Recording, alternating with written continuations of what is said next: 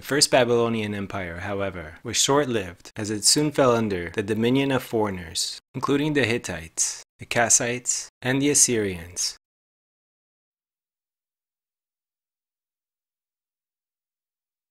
Following the death of Ashurbanipal around 627 BC, civil war broke out in the Neo-Assyrian Empire, causing it to weaken. Many subjects of the Neo-Assyrian Empire seized this opportunity to revolt. One of these was a Chaldean chief by the name of Nabopolassar, who formed an alliance with the Medes, Persians, Scythians, and Sumerians.